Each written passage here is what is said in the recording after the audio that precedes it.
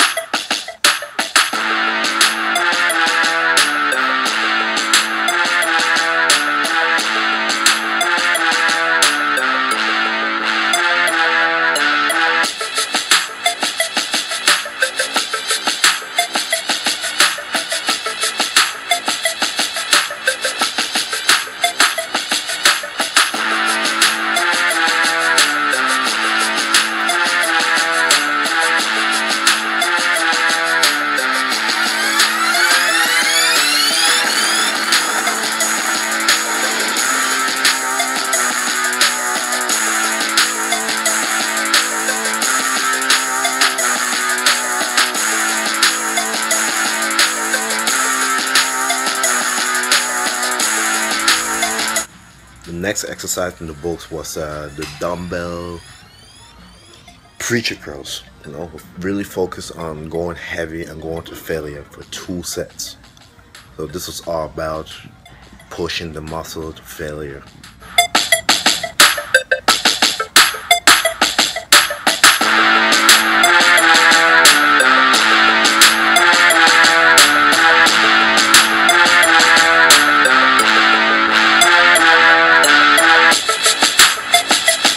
Next on the list was the French press, or some people like to call it the behind the head tricep extension. Here you see me going halfway because I want to keep the tension. Because if I go all the way down, I'll be resting at the bottom, which won't really do much for me. So here I focus on keeping the tension going, and we're going to failure for 4 sets. Next on the list is the T curls. This is a curl that's CT Fletcher, whoever, if you guys know who that is, does. This is basically a hammer curl sideways. It hits a different angle of your bicep and some of your forearms. So here we'll focus on using lighter weight, and we're going to failure for 4 sets. So the next thing on the list, we'll have the tricep kickbacks in 2 positions. So we'll focus on low weight and high reps. So we did 20 reps for one way and 20 reps for another way. And we repeated that twice for the workout.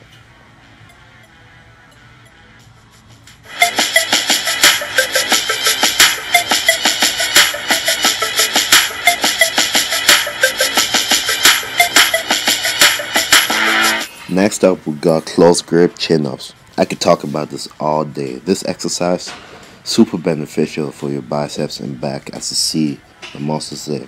So we'll focus on going to failure, and we went for 2 sets. And yeah. So the next exercise here is the skull crusher. We use the bench, and what we're doing is going under and pushing up, doing sort of tricep push-up.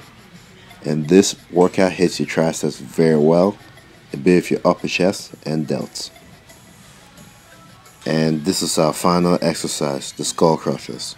Here we're focused on really high reps and lots of sets.